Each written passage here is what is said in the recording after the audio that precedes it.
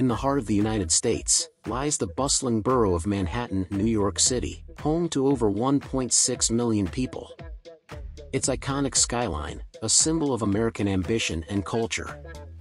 In this hypothetical scenario, we explore a grim and devastating event that could change this landscape forever.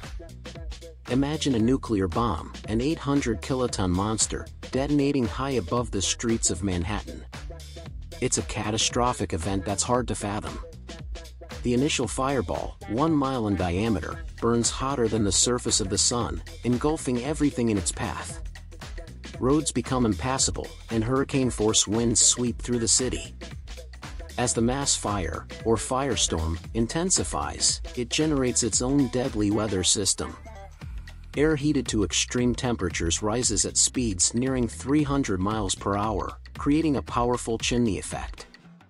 This pulls cool air from outside the fire zone towards the center, resulting in ground winds stronger than a hurricane. Trees are uprooted, and even people outside the fire's edge are drawn into its deadly grip. This devastating scenario wouldn't spare neighboring areas like Brooklyn, New Jersey, and beyond.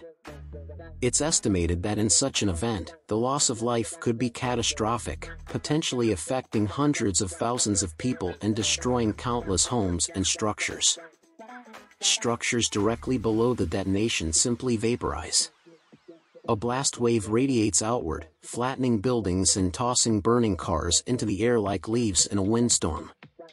The Empire State Building, Grand Central Station, the Chrysler Building, and St. Patrick's Cathedral all lie within 1/2 to 3/4 of a mile from ground zero.